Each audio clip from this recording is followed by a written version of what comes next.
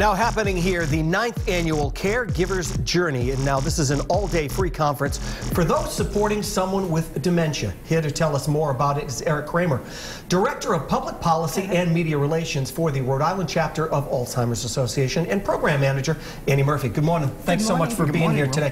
This is really such an important thing, because we know that the folks who do suffer from this horrible, debilitating disease, but a lot of times we forget that there is someone who is there trying to support them, trying to make sure that they get the right care, and they may feel totally alone. And a conference like this is a great way to let them know they are not, right, Eric? Oh, absolutely. I think when you're talking about a disease like Alzheimer's, I mean, people don't know how to navigate through that journey, and that's something that they're not trained for or prepared for. And a conference like this will be able to give them some of those resources and those tools to be able to make it a little bit easier. Because there's so many questions that come up, and there's so many great sessions and workshops that they can go through at this conference, where they'll learn from professionals and from individuals just like themselves, to give them some of those, even just some of those things, just to make things even just a little bit easier in their day-to-day life. So am I correct? This started 9 years ago, correct? That is correct. Yeah, and how did it get started? Actually, it was a brainchild of our association, again, it was a group of committed volunteers and staff members that we just really believed that we needed to bring this important information and resources and businesses that are available for caregivers and people living with the disease together for culmination of a one-day seminar. So if someone is watching and they are taking care of someone with this awful disease, what will happen there, and do they have to register to come to this? I mean, this is a question for both of you. Okay. Well, we definitely want people to register online. They can go to alz.org/RI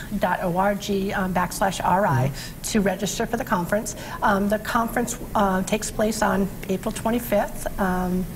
At the Crown Plaza in Warwick, and the conference will actually start at 8 a.m. and go until 4:30. There'll be an opportunity for people to listen to our keynote address speaker, which is Joshua Freitas, who is a well-known author, dementia care expert, and just expert in his field. And he's going to be talking about the importance of for us to remember that the person who has the diagnosis is still a person, and he's going to be addressing that to our family members and to our direct care professionals that are attending. And there's also going to be some lunchtime entertainment there. Absolutely. As well. Yes. Absolutely. Yeah. So what will that be like?